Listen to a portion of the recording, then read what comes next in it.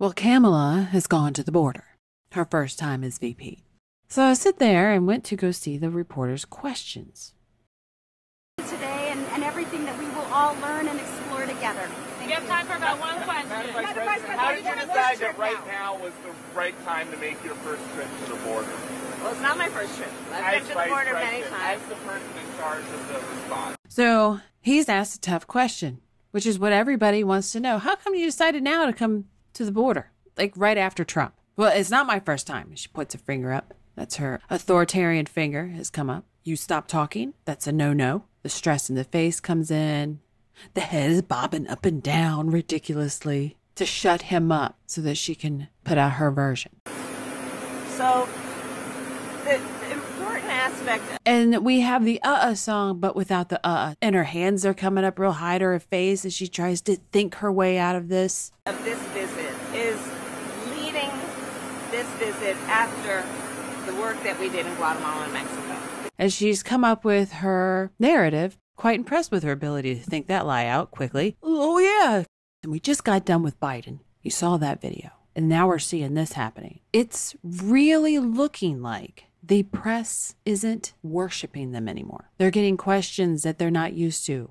It's not about what flavor ice cream you want or how good you look in your suit. These are anti-Wokian questions, and it is really stressing them out. It's like the concept, you walk around, everyone fawns over you, and then you come out and someone gives you a dirty look when you're not used to it. You stress on that a hell of a lot more because you're not used to any kind of pushback. Because as I've long said, I said back in March I was going to come to the border, so this is not a new plan. But the reality of it is that we have to deal with causes and we have to deal with the effects. So being in Guatemala, being in Mexico, talking with Mexico as a partner, frankly, on the issue, was about addressing the causes, and then coming to the border at the advice and actually the invitation of the Congresswoman is about looking at the effects of what we have seen happening in Central America. And so I'm glad to be here. It was always the plan to come here. And I think so as you're starting to see, as she continues on with this brigade, this over-explanation, she continues to over-explain. It's become actually so uncomfortable. She keeps looking down to get away from the reporters. She's angled her body away from the reporters because she's over-explaining. She's trying to get that fawnism back. Oh, pet me, love me. I'm the female VP. That's a lack of control. That's a fracturing of the system. If you'd like to learn more about analysing body language, there is a video course available on Mandy's website for Gold subscribers, where Mandy teaches more about her techniques of deception detection. There's also other content such as the Crime series and Interesting Minds series, available to both Gold and Silver subscribers. If you like it, please share and subscribe. Thanks for watching. I would like to thank the sponsor of this video, Fero.